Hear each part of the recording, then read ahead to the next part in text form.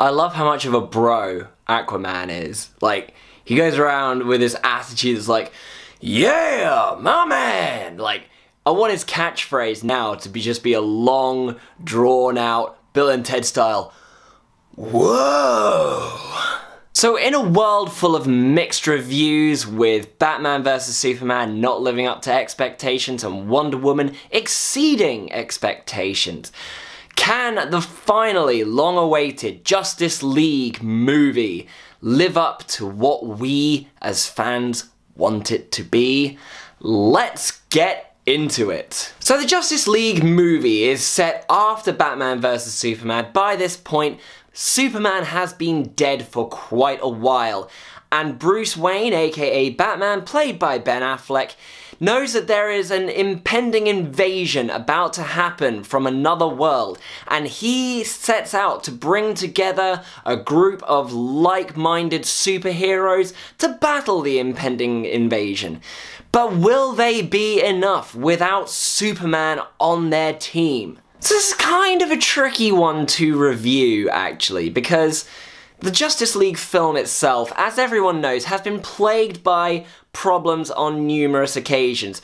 Firstly, Zack Snyder, very understandably, due to a family tragedy, had to step down from directing duties, at which point Joss Whedon took over as director and did a whole bunch of reshoots, including calling Henry Cavill back from his latest job on the new Mission Impossible movie, where he had grown a mustache to shoot with, and he was not allowed to shave it, so they had to digitally CGI out his mustache for all of the reshoots.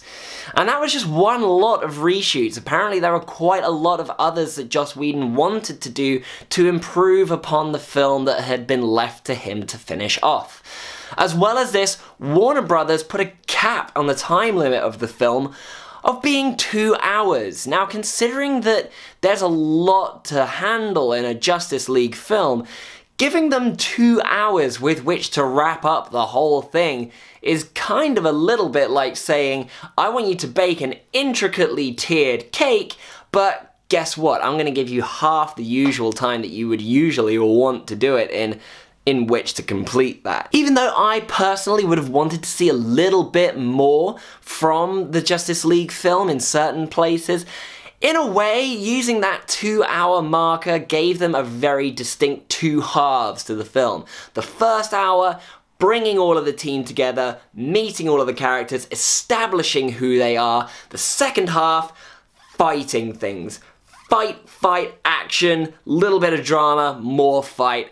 And that's kind of what you want to see. You want to see these big action set pieces in a Justice League movie, and the second half of this film has all of that in it. And the other part of it is that keeping it to that shortened time structure means that the plot is actually very straightforward. There's nothing too complex about it. Again, both good and bad. And while the story does almost entirely revolve around Batman and Wonder Woman bringing together this team of superheroes, it does mean that the bad guy of the piece, Steppenwolf, who, for all intents and purposes, is essentially a video game character.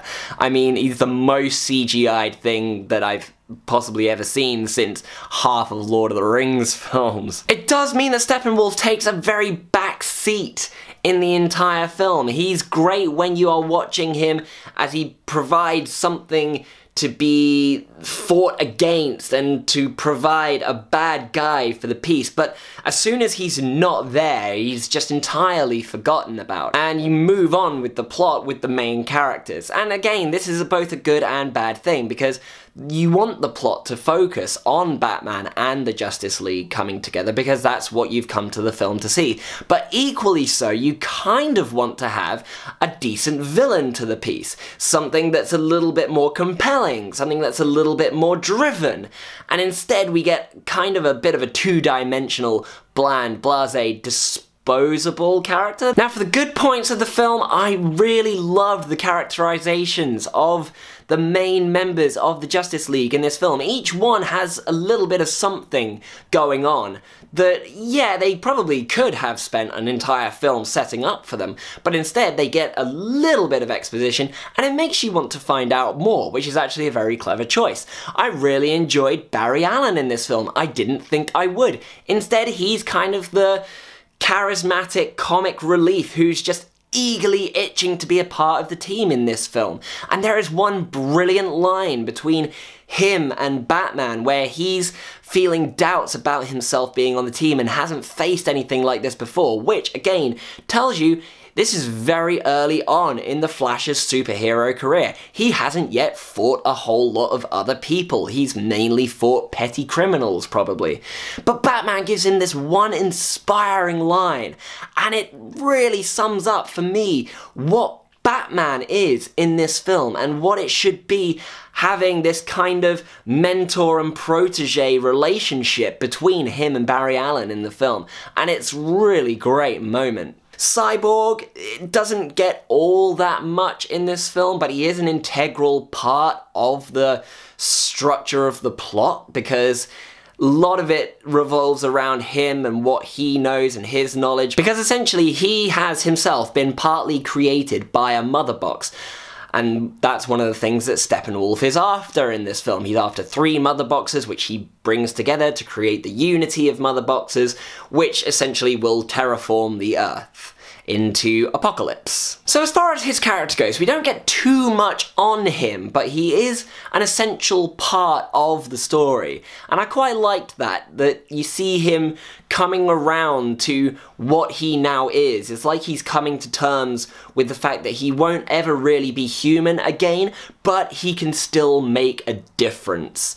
And that was a cool thing to see. Ultimately, despite a few flaws in the film that were pretty obvious from the start, namely some dodgy CGI, namely some time restraints, and namely some reshoots, Justice League was still an enjoyable watch. And I definitely think it's worth checking out. It's not got some great reviews, but it was never going to be as structurally sound as Wonder Woman was when you're dealing with so many other characters as well. So on that basis, Justice League gets 3.5 stars from me.